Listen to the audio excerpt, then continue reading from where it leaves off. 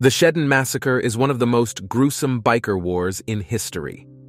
This massacre resulted in the murder of 8 members of the Bandidos Motorcycle Club by other members of the club in a barn outside of London, Ontario. It is a mystery that is both fascinating and difficult. Even well-versed members of the outlaw motorcycle subculture had no idea how the events occurred. The police, relatives of the family, and even members of opposing gangs can only shake their heads. But what really happened in the Shedden Massacre? Wayne Kellestine, a man who had previously served as president of the Bandidos chapter in Toronto, was the mastermind behind the killings. Kellestine had become persuaded that the only way he could grab control of the US-based biker gang's Canadian business and a profitable trade in methamphetamine was by eliminating the majority of his fellow Toronto members and then laying the killings on their adversaries, the Hells Angels. The Toronto Bandidos were known for their intimidating bravado, yet they had little money and power in the criminal underworld.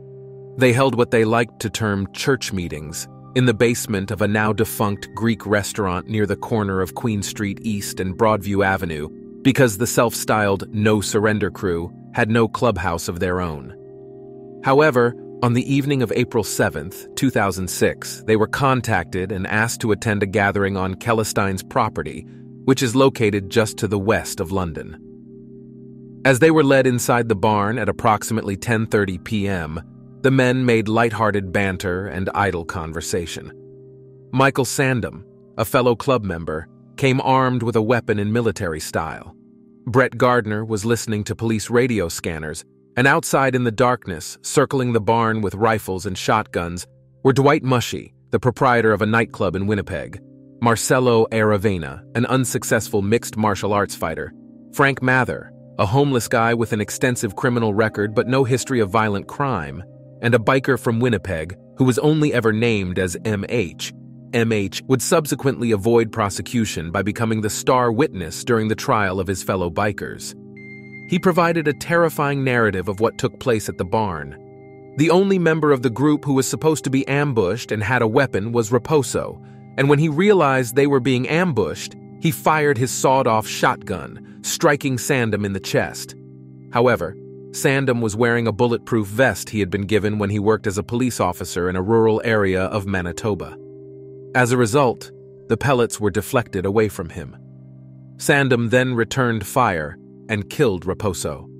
The rest ran for the barn door, but Kellestine was waiting for them and opened fire with his pistol as soon as they arrived.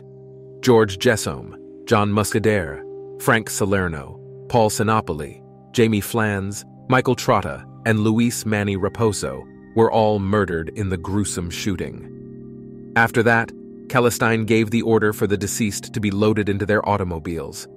Because no one was willing to drive Muscadere's automobile, while it still had his body in the driver's seat and the entire front row of seats was covered in blood, GRUESOME's tow truck was used to haul the vehicle away. The overweight body of Sinopoli did not have enough room in the SUV trunk in which it was stored along with the other corpses, and it came dangerously close to rolling out of the vehicle on multiple occasions while traveling up Highway 401. Kellestine intended to drive the victims along Highway 401 to the Hells Angels stronghold in Kitchener, where he expected the authorities to pin the murders on the motorcycle gang. However, he did not buy enough gas for the trip, which forced the killers to abort the trip to Kitchener. The killers dumped the bodies in a farmer's field chosen at random only because they could not go any further up the 401.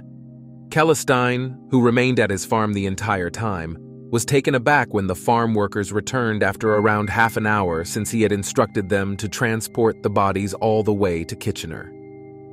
On the morning of April 8, 2006, a farmer named Russell Steele and his wife, Mary, received a phone call from a different farmer named Forbes Oldham, who informed them that there were automobiles parked in their cornfield. The Steeles went to examine the situation, and upon discovering the bodies, they immediately alerted the authorities. Because the victims were last seen alive approaching Kellestine's farm, and their bodies were discovered adjacent to his farm, he was immediately believed to be a key suspect in the case. On the same day that the bodies were discovered, the investigator in charge of the case, Detective Inspector Paul Beasley of the Ontario Provincial Police, sought a judge for permission to investigate the farm owned by Kellestine.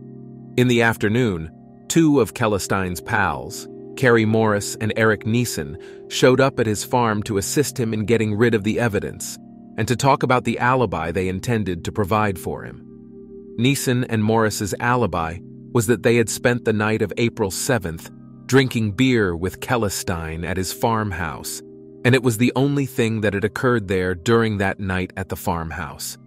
However, the law enforcement officers watched as Morris and Neeson assisted Kellestine in cleaning out his barn while they were stationed in automobiles along the Aberdeen line. A comprehensive forensic investigation was initiated on the Kellestine farm, and by the month of May, the authorities discovered the charred keys to the homes and apartments of the Shedden 8 murder victims, as well as a business card that read Onico, the name of Flanz's computer company that had been partially burned in the fireplace. Under Kellestine's microwave, Constable Al Dubrow also uncovered a hidden Kellestine's hidden gun cache.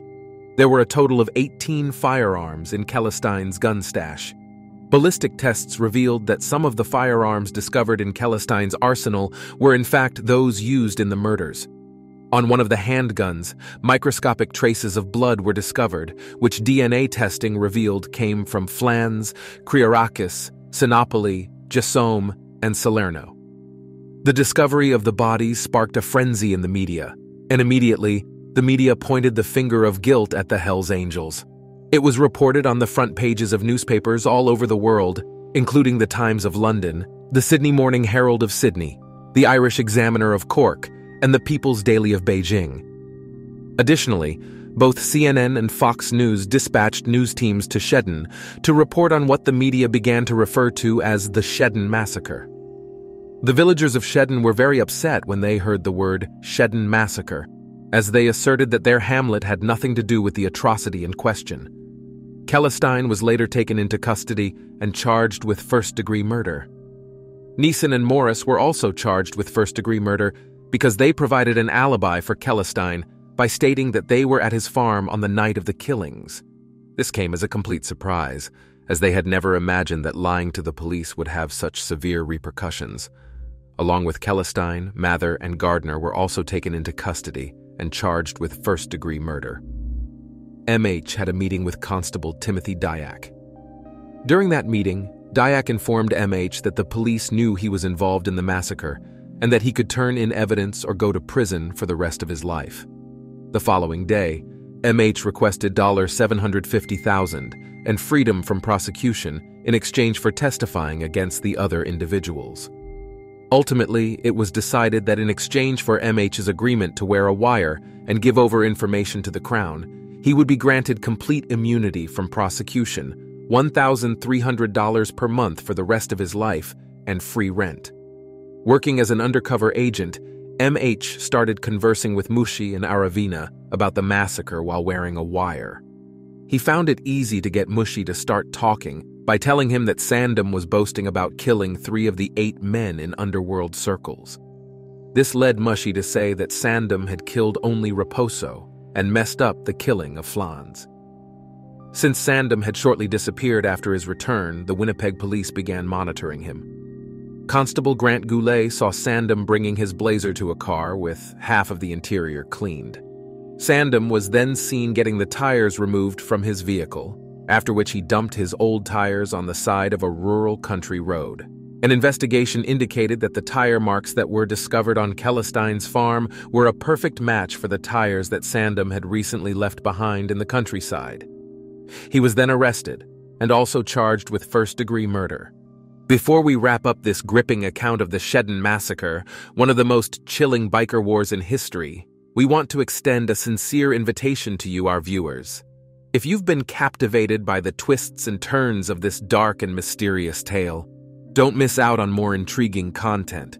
Make sure you hit that subscribe button and ring the notification bell to stay in the loop.